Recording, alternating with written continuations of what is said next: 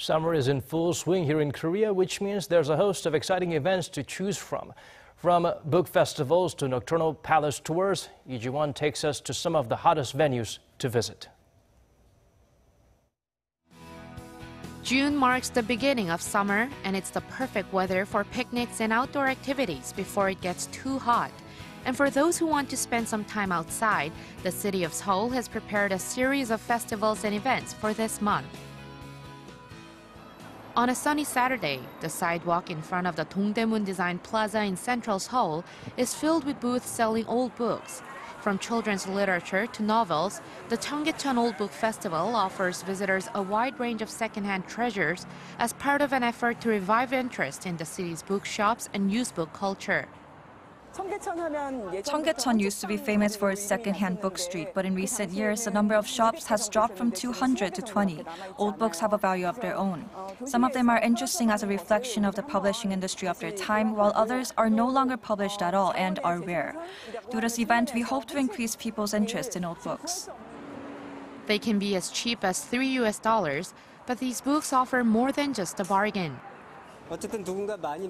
Buying used books is not only economical, but it also makes me feel like I'm sharing my thoughts and feelings about the book with the person who had it before me.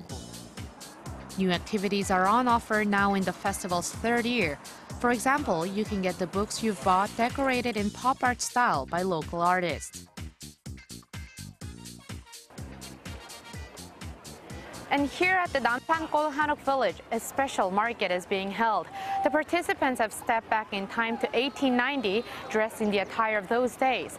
It gives visitors the opportunity to see and feel what an olden-day Korean market would have been like. The old-style booths and Korean delicacies like tteok or rice cake and products made of the traditional paper hanji help recreate a marketplace from the Joseon dynasty of the 14th through early 20th centuries.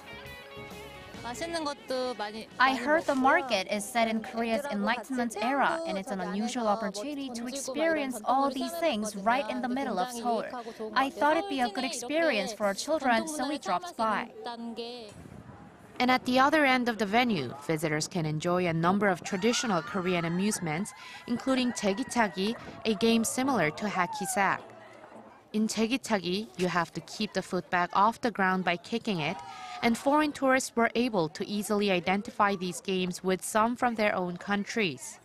I like the games because in Russia we have many traditional games, and some of them actually intersect a little bit, so it's interesting. I like. Like what? The one where you need to throw your shoe. The Namsan Night Market will be held every week until October. Another festival where you can enjoy the night sky is the moonlight tour at Cheonggyecheon Palace. Cheonggyecheon is one of the 5 grand palaces built during the Joseon dynasty. Once it gets dark, visitors go in holding lanterns, and with a guide to help with the history, they see a new side of the palace. Seeing the palace at night was a new and pleasant experience. I really enjoyed this, and thanks to the guide, I got a better understanding of what life was like here. And at the end of the 90-minute tour, there are snacks and traditional performances, including a type of lyrical storytelling known as pansori, where the vocalist narrates the story to a drum beat. I've been to a lot of palaces during the day and night, but I can say that this was probably the best experience of them all. The beauty of the halls and pavilions was even better alongside nature. The tour was truly wonderful. The Cheonggyecheon Night Tour is held every Thursday through Sunday until November, with tickets available online only. Sundays are reserved for foreign tourists, with guides available who speak English, Chinese, and Japanese. I think being in Korea, there's a new festival every week.